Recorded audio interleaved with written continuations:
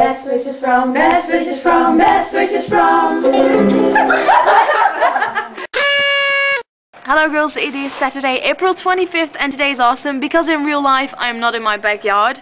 I'm actually in London. I'm in London with 4 of my friends who are all on my volleyball team, and yes, this actually means that we got a hotel. It's the Dolphin Hotel and I'm not sure about the quality, but we'll see if I survive. Just a little fun fact, while we were researching hotels we found one that had a room that consisted of a double bed and a shower booth.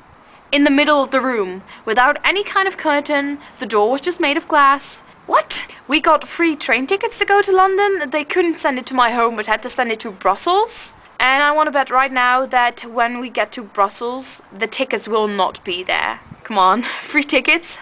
I don't trust it. Last time I was in London, I did all the touristy things, so this time we're going to Shakespeare's Globe to see a Romeo and Juliet. We're going to visit King's Cross Station, you know, with platform 9 3/4. And of course we're going shopping. I really need some new dinosaur socks.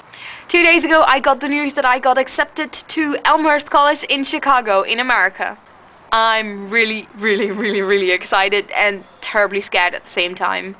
Now I can finally start doing my research. I mean, I gotta know the school colors and the mascot and perhaps even... do they have a song?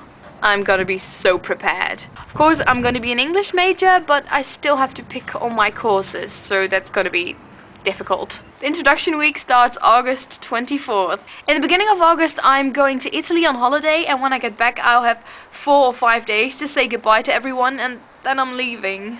I wonder what my roommate will be like. Nerdy, I hope. Some bad news? I got fired. I can no longer call myself a high school English teacher. I only was one for 3 months, but I got really attached to the kids and I feel sorry that I have to go. No kids, no monies. Yeah, I'm gonna have to find a way to make some money, or I'm in big trouble. Jonica and Levi are both reading the books that they borrowed from me. I think that Jonica finished the Hunger Games in about 3 days and really loved it, and was mad at me because she didn't do any of her college work. And Levi is still reading The Host and she also likes it. I'm still reading The Time Traveler's Wife. I still cannot wrap my mind around it, but it's really awesome. So girls, right now I'm probably somewhere drinking some nice tea. I'll see all of you next week, and Jonica, I'll see you tomorrow. As always, best wishes!